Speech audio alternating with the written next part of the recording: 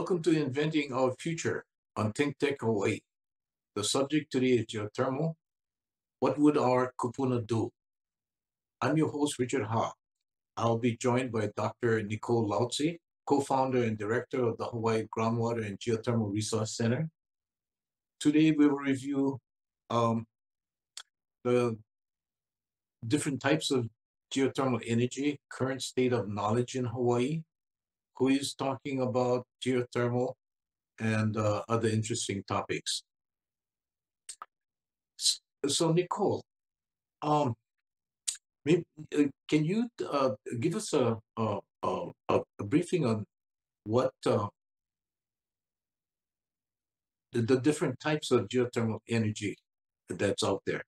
Geothermal electricity production has different types, but the only one we know today that works to produce electricity is traditional geothermal, where warm fluid is brought to the surface to turn a turbine, warm natural fluid to turn a turbine and generate electrons that go out onto the grid. There's new technologies called enhanced geothermal EGS and advanced geothermal AGS that are being looked into in different parts of the mainland US and globally, but those are not yet producing electrons for electricity.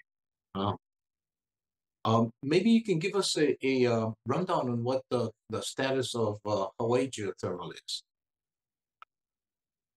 In Hawaii, I started geothermal research about 10 years ago, and one of the things that really surprised me is how little Hawaii knows about the extent of the resource statewide.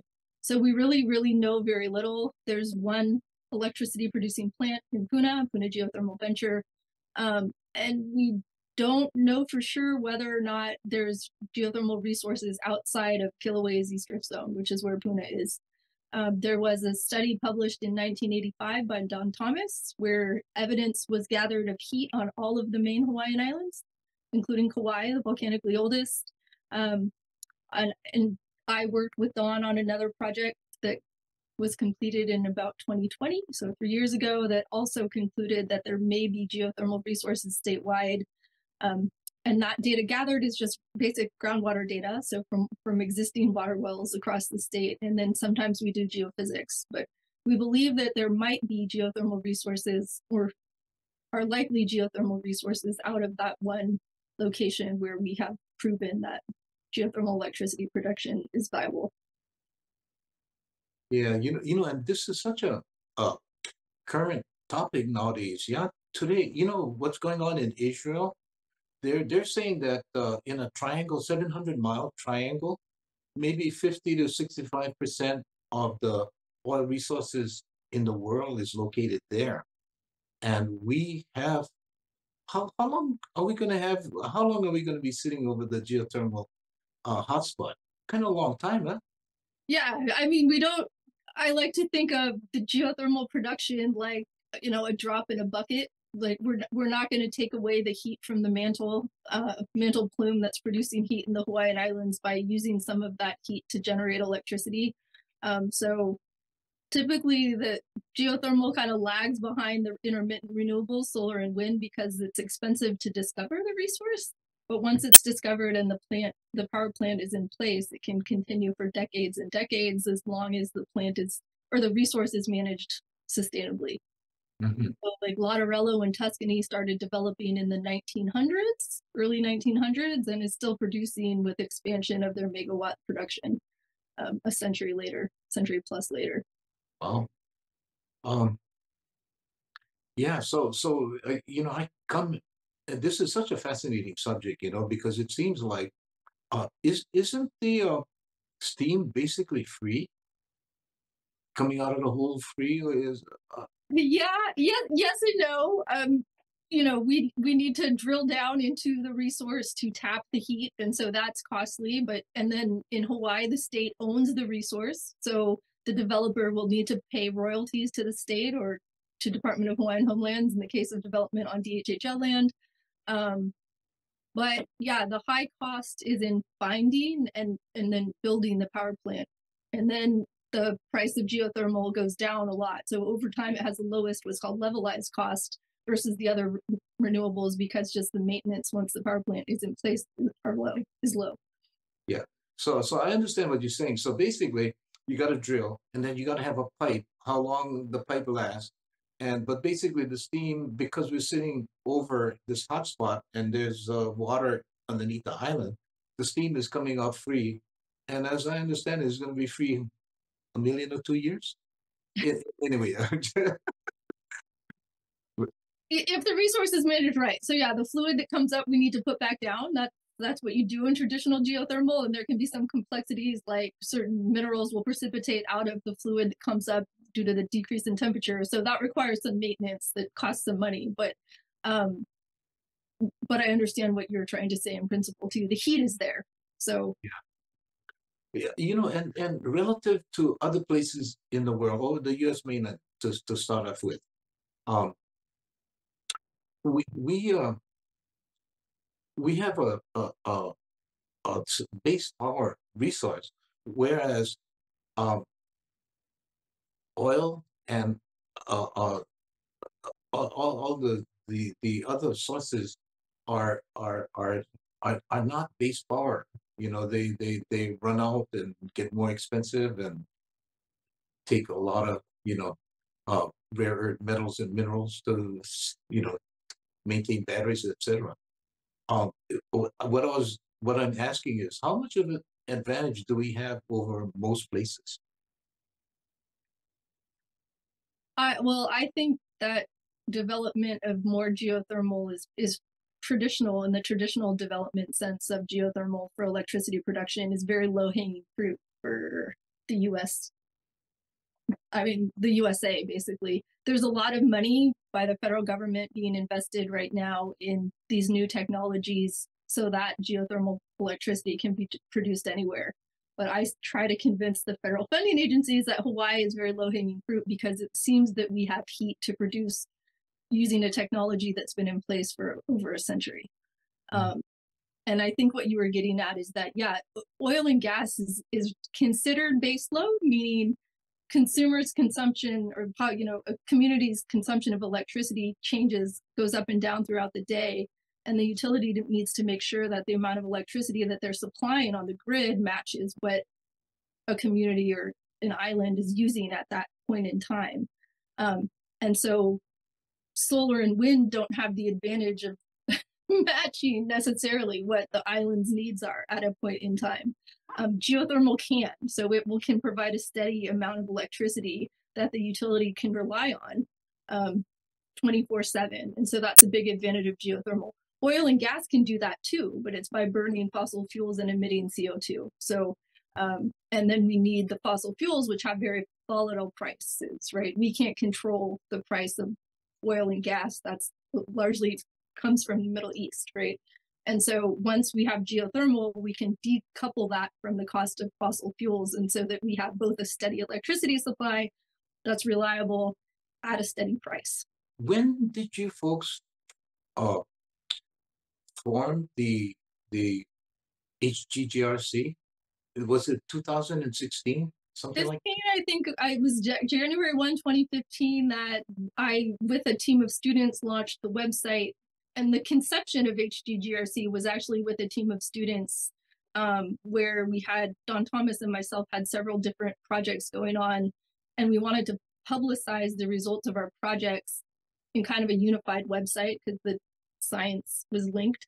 And for example, Don was drilling on the Big Island, and we were posting daily drilling reports on a blogspot.com.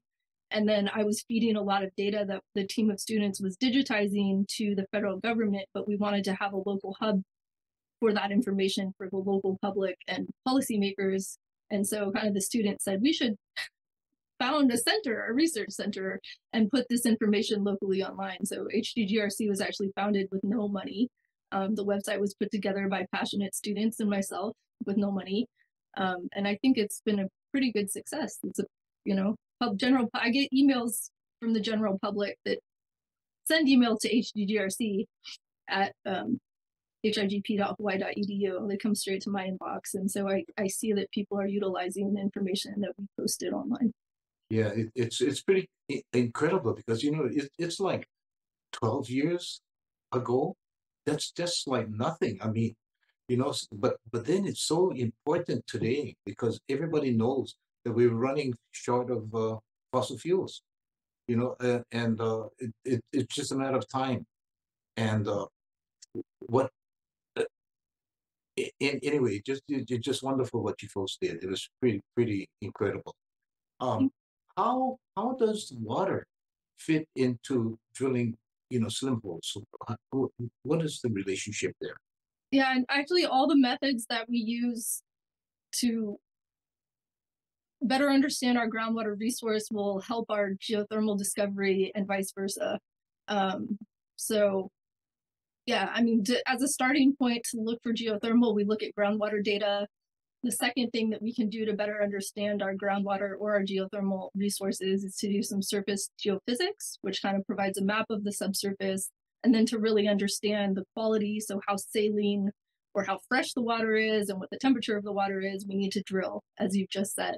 And for geothermal, we need to drill fairly deep just to tap into fresh groundwater. In some locations in the state, we don't have to drill very deep, but now in several locations of the state, we found deep, fresh groundwater below saltwater. So I really advocate that for statewide, we know very little about our deep resources.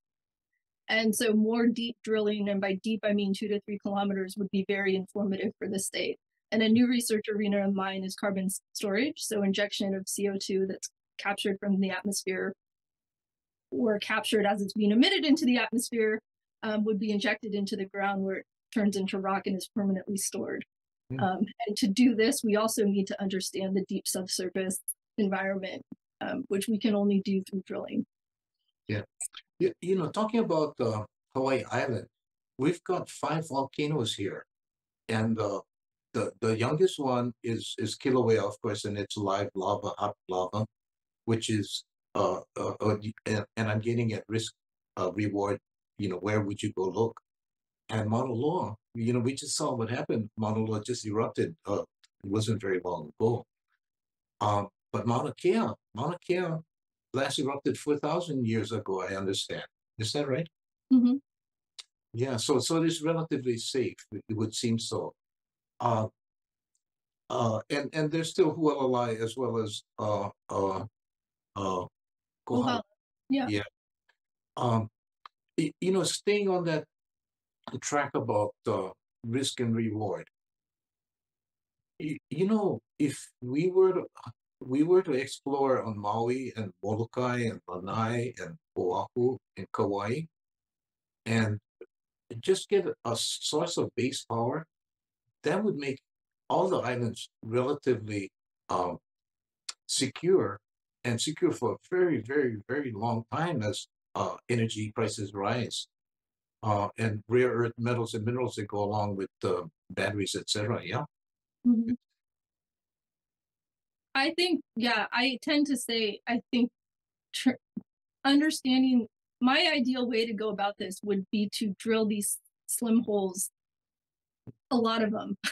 and by slim, I mean very slim. I probably have a piece of rock core, so 3 to 5 inch diameter, very deep, and try and then understand. So invest, say, $100 million in this statewide, which sounds like a lot of money, but we spend $7 billion, I believe, is the number now, per year importing fossil fuels. So once we could understand what the resource looks like, we can have an informed and intelligent conversation over where we would want to develop and how big the resource is, right? We don't know that at all now. I often get asked the questions, how many megawatts is possible on Oahu? Somewhere between 0 and 500. I don't know, because we have no deep wells. We have no temperature data. We can't answer that question. But I really think it's a worthy investment that's also going to, as we mentioned, tie into better understanding our fresh groundwater resource, which is also very precious, and understanding our carbon storage potential. Nicole, and you, Don, and the rest of your team that started the HGGRC, future generations are going to look at you folks like heroes, because it's our obligation to make life better for future generations. And you guys have done that. And we really need to pay attention, because after all, we're their ancestors. When they look back at us, they'll ask, what did you folks do? What did you just say? Imagine 100 years from now, they say, "Oh, you guys knew all that and didn't do anything, except for Nicole, folks." That's what it is, you know. So anyway, I get on that soapbox. Thank you. We're not actually doing anything right now because there's no funding. So I'm talking about it, doing a lot of talking about it, but some funding to actually figure out the answers to these questions would be really nice. Yeah, exactly. Um, you know, what is this? What are people talking about geothermal? What's the conversations like going around? If I can ask you that. Yeah, maybe it's just the circle that I'm working within these days, but I think there's big interest. I mean, people are talking about hydrogen production, and if we can make hydrogen, I'm not a hydrogen expert, but then it's transportable, so we can not talk about an underwater cable anymore to link the islands, although that's a viable potential as well. But we can talk about using hydrogen to move.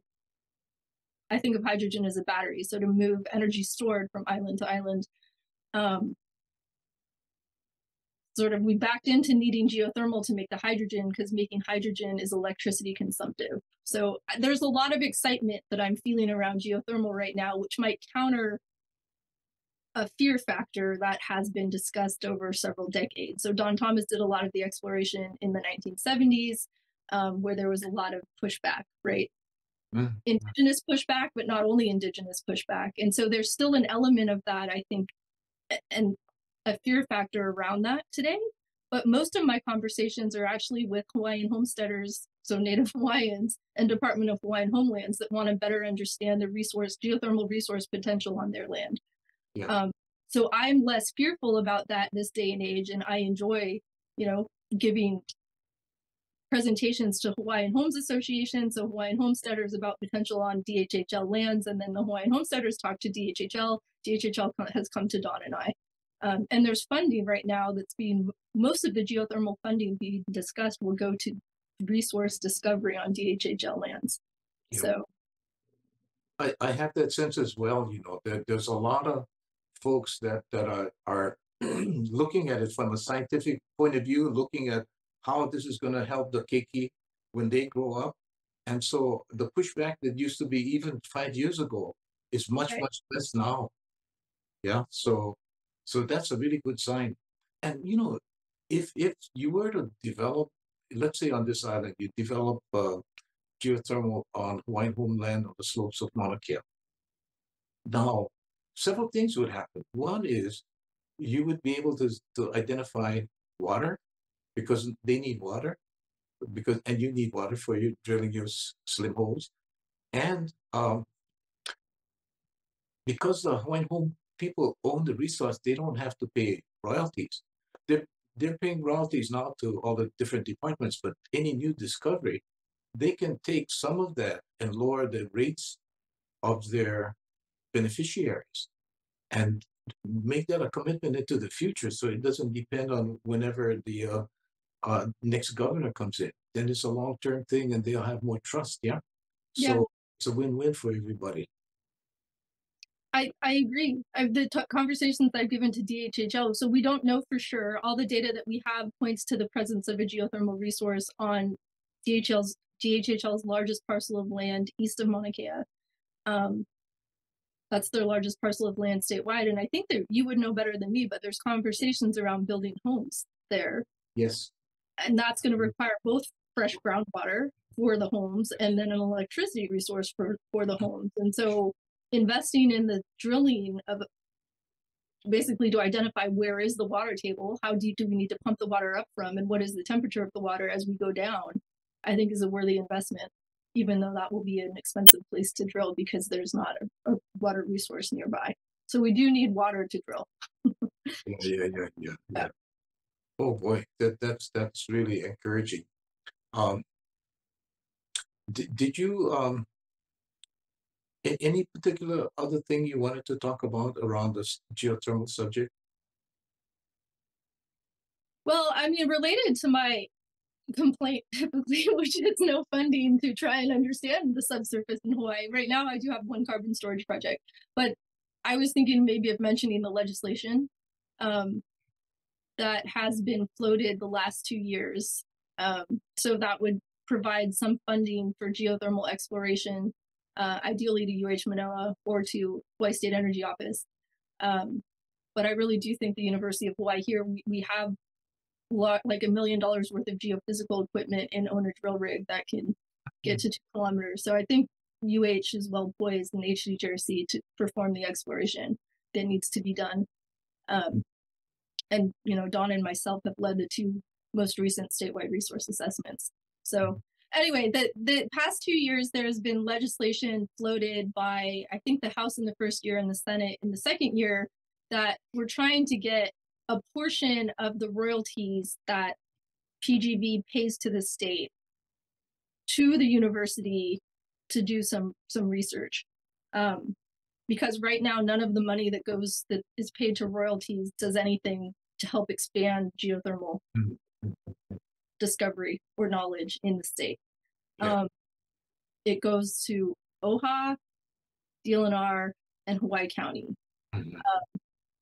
But I think last year, so the first year it passed the House and the Senate and was vetoed by the governor because it was going to cut the portion of royalties going to DLNR, so to the state itself.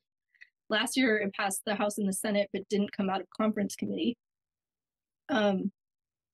This year, I hope that there's going to be some legislation that maybe the governor sponsors that won't cut the percentage of royalties, so make the 4 agencies that get, or the 3 agencies that get the money kind of fight over, because they're trying to get UH a portion of that wedge in kind of, and then just sponsor that there'll be some funding dedicated to looking into like firm energy resources. Because I think even the utility has realized that solar and wind aren't going to get us to 100% renewable. We need a firm renewable energy, and geothermal is the only one. Yeah, more and more people are starting to realize that this is very serious. Now, who's doing the legislation? And the reason I'm asking is, if there are people out there who want to support legislation like that, how would they know what's happening? How would they find out? You could email me, or you could email Hawaii State Energy Office. How are you funded? How much money do you get? My position as faculty at UH Manoa is funded, 82% is funded by the state. So state funding comes into the University of Hawaii, but all my projects are funded through grants that I apply for and win. Oh, I see. So all your staff and everybody is funded by grants and stuff that you've initiated, yeah? Grants, donations, or can just be funding that comes from the state. At the moment, I have a little bit of donation funding, and I have a large grant to work from Department of Energy to work on carbon storage. I have very, very little funding to do anything related to geothermal, and that which I do comes through DOE to National Renewable Energy Lab to me, but it's not funding staff. I have little staff right now due to little funding. Yeah. The subject is so important. Energy. It takes energy to do work. Period. Yeah, and then ancient Hawaiian history is all about water. So you guys do the 2 things. It would seem to me, because you're so new, that you guys are down on the organizational structure because you're new. It would seem to me, just my personal opinion, is that your HIGP and yourself should probably be put on the side so people know who you are, because nobody knows who you are. And that's not right. I mean, it's so important. And nobody knows who you are because you lost weight on the chain.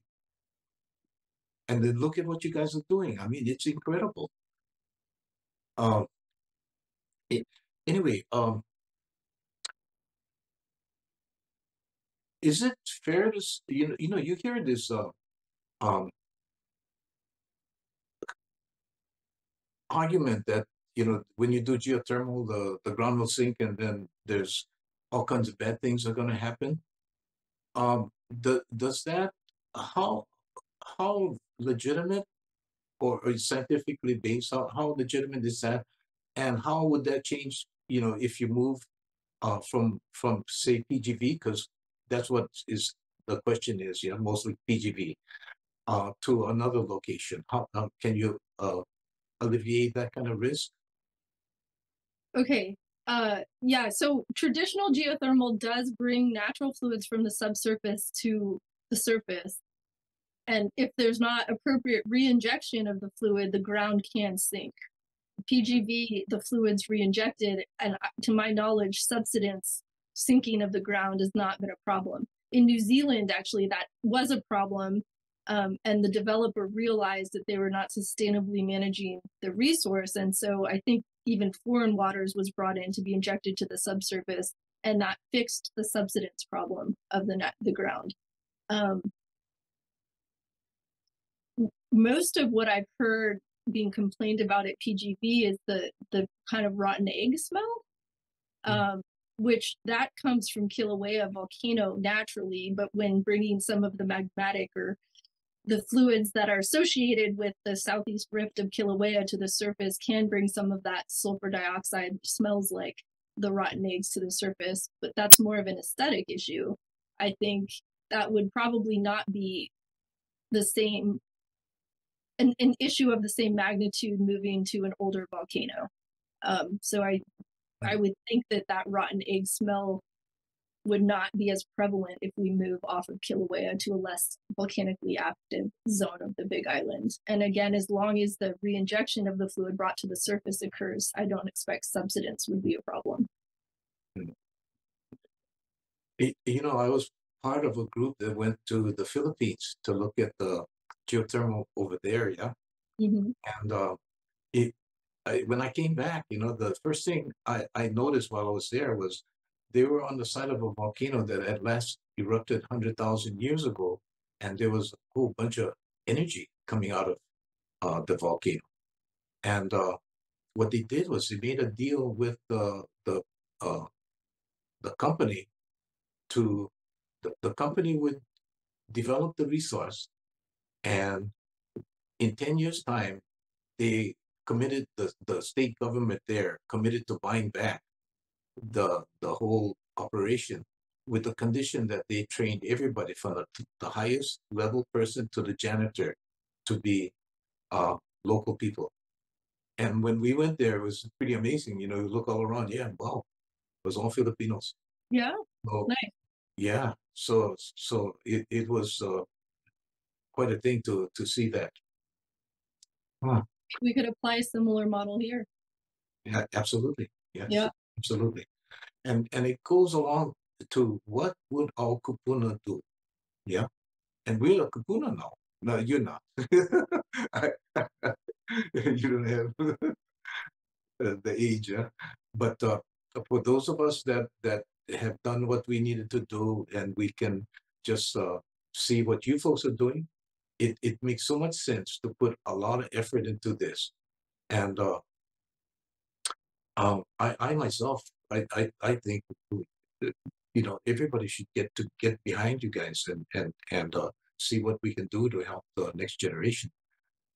Did you have anything that you wanted to talk about to before we close up?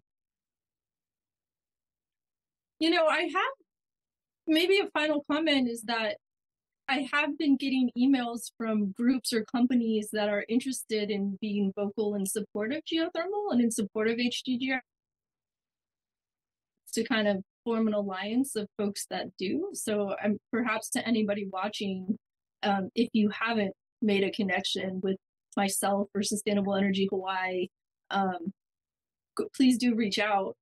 And you know, I'm working kind of behind the scenes to build that alliance and organize. And so the more the merrier, I guess, you know. Yeah. So yeah, that's terrific. It's just my last name at hawaii.edu. I don't think it's been up there, but so. Okay, well, thanks for sharing with us, you know, with everybody, what you folks have been doing. Again, I gotta say, hardly anybody knows what you folks have been doing in the last 10 years by yourself with no money. You know, it's pretty incredible. So there thank was you. money for some of the time, but the money has run out. So it'd be nice to have a replenishment of money. Yes. And that was federal funds. There hasn't been much state support. So I think if one or the other, if we could get one or the other, state funding would help demonstrate to the feds that the state really wants this. So we'd have a bigger in to get more money there too. So. Yeah. Okay, well, thanks a lot. Yeah, this has been a tremendous educational thing for everybody, I'm sure. Thank you. Thank you.